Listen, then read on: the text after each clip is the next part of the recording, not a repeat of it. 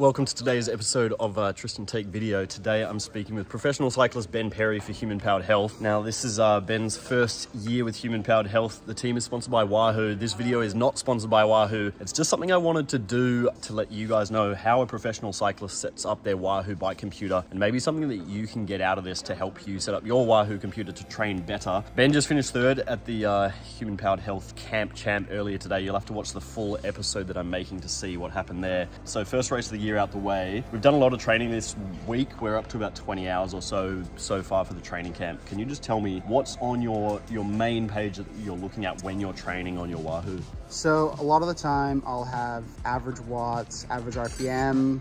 Yeah, I really use a lot of like normalized power as well, TSS, just to see like the intensity of the ride. Because some rides, if like here in Portugal, there's some really steep climbs and some really fast descents.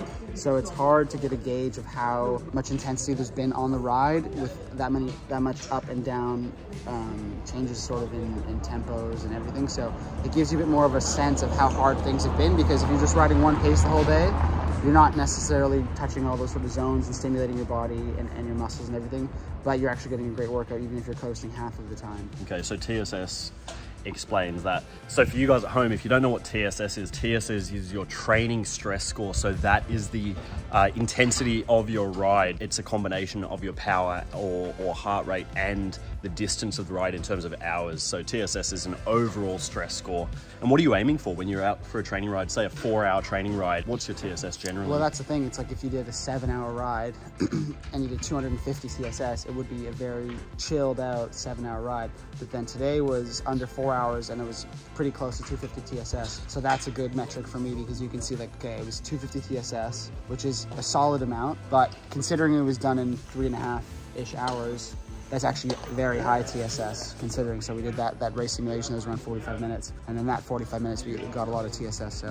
What's next on your Wahoo there? Well, a couple things now with that the Wahoo has actually is, if you upload the route for the race, you get the climbs come up on the course and it shows the gradient of the climb at every sort of meter, and you can zoom in and out, which I find very handy, because if you looked back in the day, you'd be like, oh, there's a climb, it's 5K at 3%. Well, maybe it's 1K at 10, and then the next 4K are at 1. So really, you just got to survive that first K, and then you can draft quite a bit. Or back in the day, people go, oh, I don't know if I can make it over that. And they start so the they're climb. just looking at average for the entire climb, not each individual kilometer along. So that's really handy. And look, the good thing with that is that comes up automatically if you have the route loaded and if you were settings turned onto that. And then what else is on that homepage that you've got? The main one for training.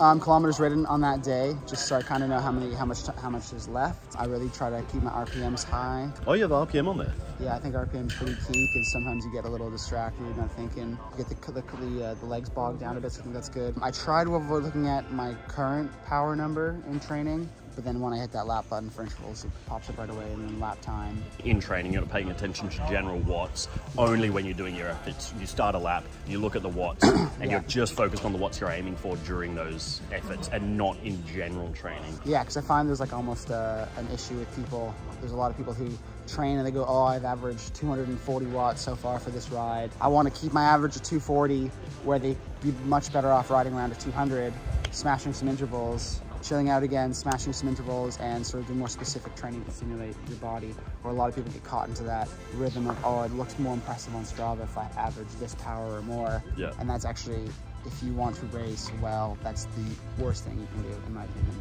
So you avoid looking at that. And then anything else on your homepage that you've got there? I've been putting max power on because I'm not the snappiest rider, but I've been trying to work on it. I'll try to do some sprints every ride. In the last little while, I've been doing sprints every ride, so I've got max power on there and try to see what I can get every day.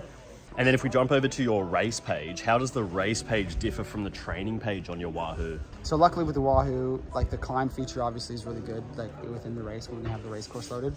And then I still have all the other pages when I scroll through. If I want to see like, yeah, max power or TSS or kilojoules, but then my race page, I'll just hit lap when the neutral zone ends. And then I just really focus on speed, kilometers, and time. Lap time and lap kilometers. Speed for if I'm in a breaker situation and you're pulling through with people, just to keep the speed where it is. Time mostly to keep track of eating, to make sure I'm getting all the grams of carbs I need per hour. And then kilometers to know like where I'm at in the race, and then I'll scroll over to the map, and then the climb feature will pop up. And also with the climb feature as well, on my page I have watts, just because speed is one thing when you're chopping off and the road is gradually up, gradually down. You can just kind of get a feel for what the group is doing. You can feel for how hard you're going. But if you hit a climb and you're feeling great and you've had some caffeine, and it's better off to ride the climb at the same watts you've been doing on the flat rather than, or a little bit higher, rather than just rail the climb thinking, oh, I feel great, and then... Yeah. So on your map page, keep the watts on there as well. And then on the map page, obviously, for the descents as well, you chuck it on. Yeah, finding the map has been super helpful this week. Yeah. Oh, it's everything, yeah. Because some corners look like it's going to be a switchback, and then it's just a big rock wall on the inside, and you can just arrow tuck, and you don't have to break it all. And... Yeah. So by keeping an eye on the map, you can know how to keep the maximum sort of average speed in the race by not braking too much into those corners, or being able to get off the brakes when you're in the corner coming out, carry that speed. And that can save you a sprint effort or something. It's all about saving those little efforts in racing. Save a match. Anything else you got on the Wahoo that's any special things do not disturb is on there, or you just kind of got it set up like that and you're pretty happy with how it is? Yeah, there's nothing I'm really longing for on this bad boy. It's got everything I need, so. So thanks, Wahoo. I'm not sponsored by Wahoo, and this video is definitely not sponsored by Wahoo, but Ben is now sponsored by Wahoo because he's part of the team. I'm going to say a big thank you to Ben for being in this video, giving us that little insight. I hope you guys have got something out of this. Can you just tell us what's one final piece of advice for these guys who are on YouTube, who might be watching this video, they might want to do after they watch this video right now, to do with Tristan Take video? All I'm literally asking you to say is, can you please like and subscribe to this video? Oh, really? Yeah. Oh, sorry. I thought you were asking Wahoo advice. Oh, okay. No. Thanks so much, Ben. Just tell these guys one last piece of advice that you got for them if they're watching this YouTube video. Like and subscribe. Exactly. Give this one a big like, and make sure you subscribe if you haven't. Cool. Get back to training. Cheers, man. Thanks so much.